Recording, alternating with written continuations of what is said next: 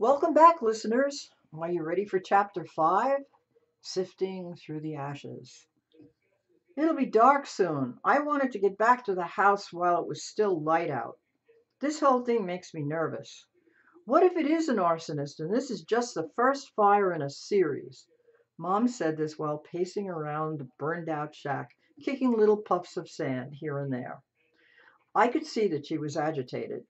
She had been looking around, rubbing her hands together. Taking care of everything since Dad's death was rough on her. She kept the island's only newspaper, the Foghorn. She kept it going, relying on the goodwill of past contributors and with a few clever ideas of her own. I thought the best one was a medical column that had recruited a local Native American healer to provide advice. Many islanders had faith in her. Mrs. Dawes, I'll take you and Lily back home, Sibby declared.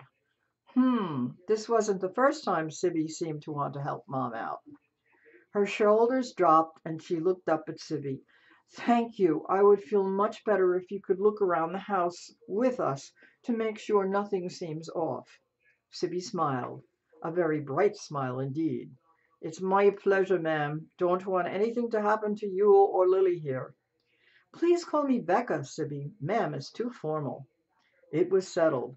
With one last look at the rubble left by the fire, we headed to the surf line, walking back to our house with our stalwart protector. Sibby, hands jammed in his pocket, humming, coming through the rye. But soon Mom and Sibby chatted. How are your new ideas for the newspaper going, Becca? Sibby, by the way, was Mom's printer for the paper, the Foghorn. Mom's the editor-in-chief, owner-in-chief, cook and bottle washer. The new health column is very popular. Tabitha Bluesmoke is giving some simple Native American remedies that will go over big here since they don't require doctor or pharmacy. I've gotten several more new subscription requests. My next idea is to run installments on a weekly basis of local myths, histories, and folklore from the residents. Mom was really warming to the subject. I also want to have the sports team captains write a recap of games and especially season finales. All good ideas, Becca. I will have to dig through my clabber to see if I can give you a story to make your reader's hair stand on end. Where in the name of St. Basilius did he get the pirate talk?